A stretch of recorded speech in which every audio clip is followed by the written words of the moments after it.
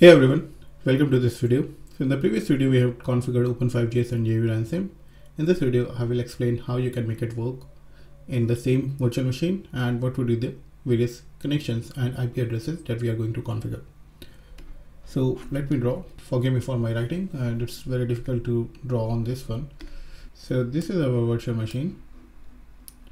All right. So suppose this is our virtual machine, and inside this virtual machine, we have to configure different interfaces or different functions, right? So the first function which is critical to any of the 5G network is the AMF. All right. So with Open5GS, we have this AMFD. All right. So AMFD is the daemon or the service that will run the AMF. All our IP address would be at the subnet 127.0.0.0/24, which means only the last IP address would change. And this AMFD IP would be .5. All right. We have the UERANSIM, which will have two functions. One is the G-Node B, and the other one is the UE. This will emulate the RRC connection, and this will emulate the NGAP. So this NGAP, and this is your AMFD. So then we have SMF, and then we have UPFD. So these are the initial interfaces that we are interested in. Subnet is 127.0.0.0/24.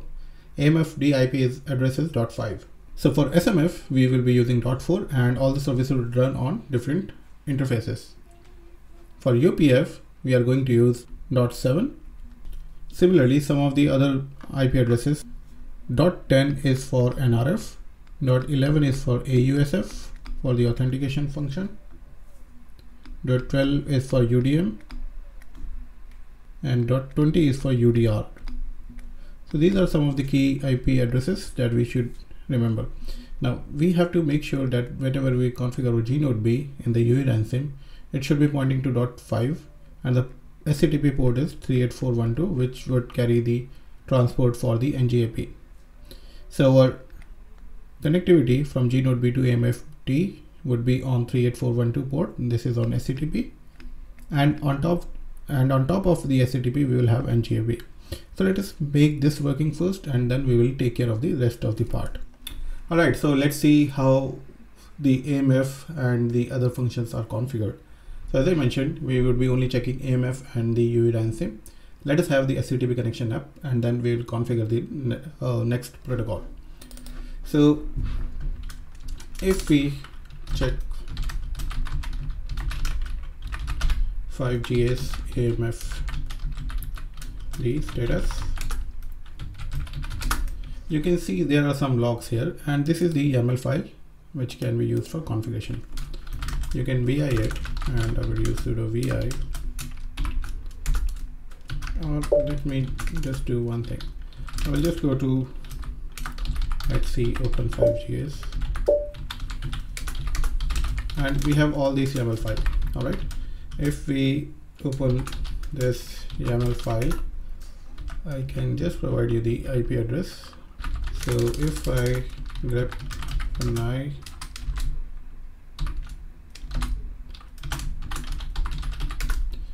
so you can see there are these IP addresses configured, and some of them are commented, so you can just forget them.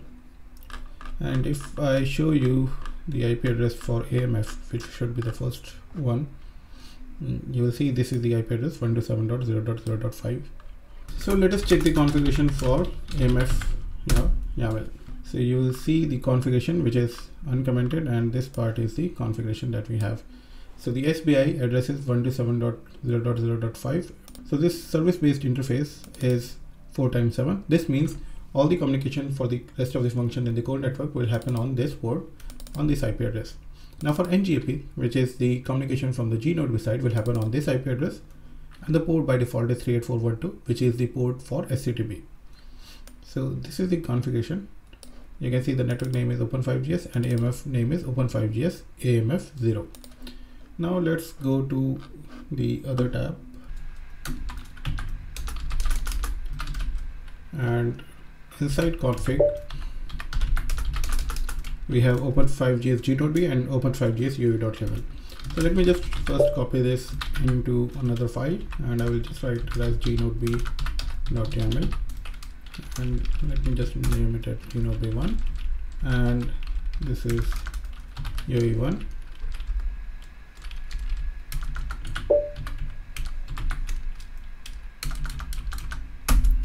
Alright, so I've created two files, GNodeB1 and UE.1.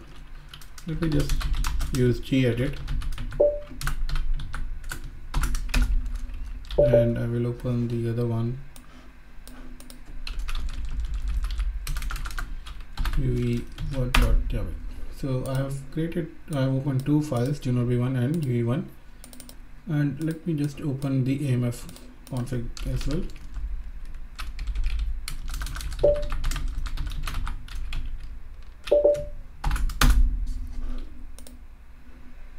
Okay, so this is the AMF config in a new window, and this is the GNodeB config. So let us compare the GNodeB and the AMF config. So if we go down, we have the AMF SBI 127.0.0.5 and port is 4x7. NGAP ID is 127.0.0.5. So this NGAP IP, AMF IP is 127.0.0.5. This is GNodeB's local IP address for N2 interface. So this is .1, right? You can change it to any IP address in this subnet. Let me take it 100. JTP IP is 100. I can make it 200 if you want.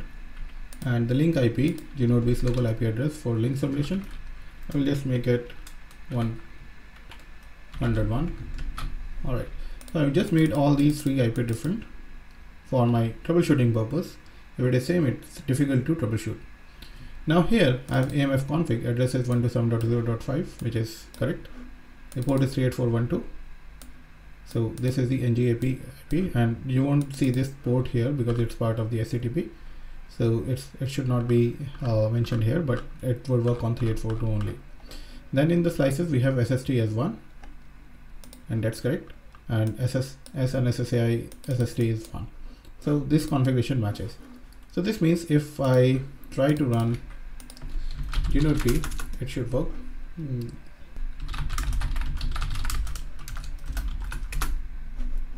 Okay, so I will just take the capture on the loopback interface, and I can just filter IP address 127.0.0.5.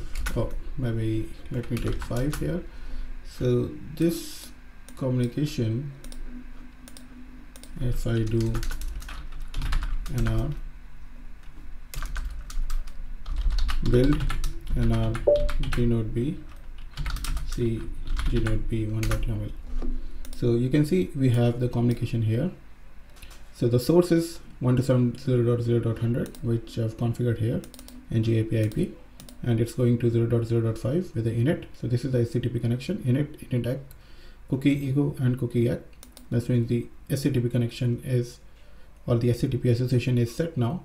Then we have the ng setup request, which has been acknowledged with the ngp setup response, and then we have the acknowledge again. Then the connection is up, and you can see the heartbeat going on.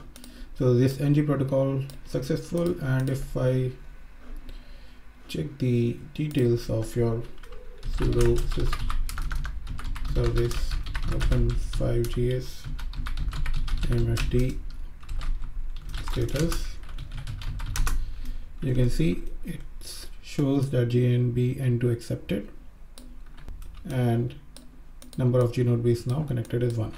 So you have the GNodeB connected with the NGAP. Correct. Now the question is how we can capture the RRC, how our UE can connect to the GNodeB. So let us check that in the next video. In case you enjoyed this part of the video, give it a thumbs up and please subscribe to my channel, and I will see you in the next video.